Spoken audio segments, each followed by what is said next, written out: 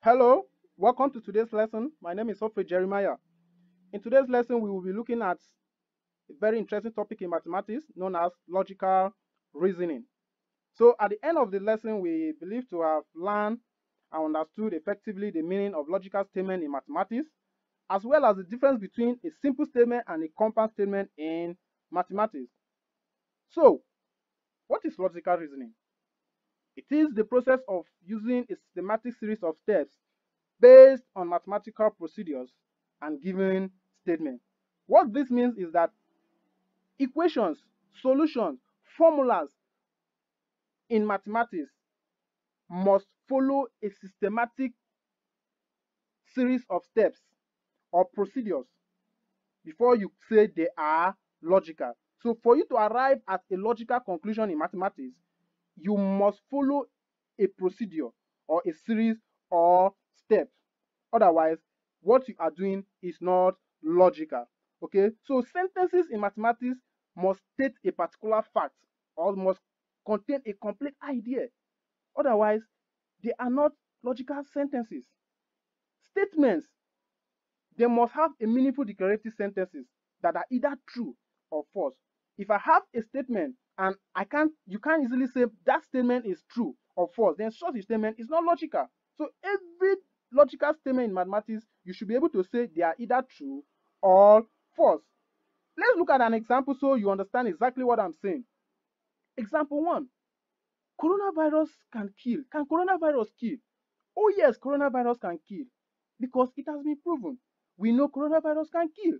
So it is a declarative sentence. Okay? The fact that you can say yes, coronavirus can kill. Some other person can say no, it is false, it can't kill, with its proof. Then we say such a statement is logical. So coronavirus can kill is a logical statement because it is true. Okay? Don't shout. Don't shout. Is it a logical statement? No, it is not. Why? Because it is just a command. You can't say it is either true or false. Okay? So, any statement that you can't say it is true or false, such a statement is not logical. Number 3 said 9 is greater than 2. Is 9 actually greater than 2? Yes, 9 is greater than 2. So, it has been proven over time that 9 is greater than 2. So, it is a logical statement. Number 4 says 2 is greater than 7. Is 2 greater than 7? No. So it is a logical statement. Why? Because 2 can never be greater than 7. It has been proven over time that 2 can never be greater than 7. So any statement that you can easily say this is either true or false is a logical statement. Okay? We have simple statements. Simple statements are just piece of information that declares a fact. Okay, they don't have operatives. Operatives, what I mean by operatives, that is, they don't have operators like and, but, with. Therefore, these are linking words that link one or two sentences together. They don't. So any statement that is logical and does not have any of these operators is called a simple logical statement. Example, Lagos is the capital of China. Is it true? No. So it's false. You can easily say it's false. So it's a logical statement. What type of logical statement? Simple logical statement. Why? Because it does not have any operator. Number 2, square root of 4 is equal to 2. Is square root of 4 actually equal to 2? Yes, it is. So it is a logical statement. What type of logical statement? Simple logical statement. Why? Because it does not have operator. How about number 3? Number 3 is true. Coronavirus can kill. It is a simple logical statement. Why? It does not have an operator. Okay, so you see, you notice that the examples I'm giving, they are short. So remember, not all short sentences are simple statements. For example, close the window, don't shout. These are short sentences, but they are not logical statements. They are not simple logical statements. Why? Because they are just commands. They don't have operators. You can't say if they are either true or false. Okay, so every statement that you can say they are either true or false are logical statements. And if they have operators, then you say they are simple logical statements. But what if they have operators? We call them what? Compound statements. Why? Because they have operators like not, like, and, or.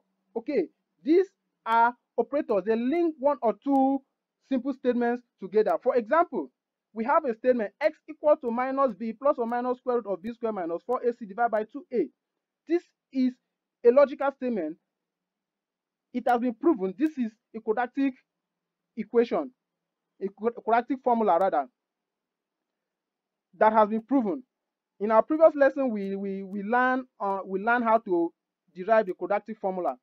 So you can check out on our previous lesson to really understand how to derive the quadratic formula. So this has been proven. So this is a logical statement. But what type of logical statement? It is a compound statement. Why? Because it has an operator known as what? Or. Okay, so this statement can be broken down into two simple statements. That is either x equal minus b plus square root of b squared minus 4ac divided by 2a, or x equals minus b minus square root of b squared minus 4ac divided by 2a. Okay, number 2 says coronavirus kills white and black people. Is this a logical statement? Yes, because coronavirus kills both white and black people. You can prove it. It has a connective.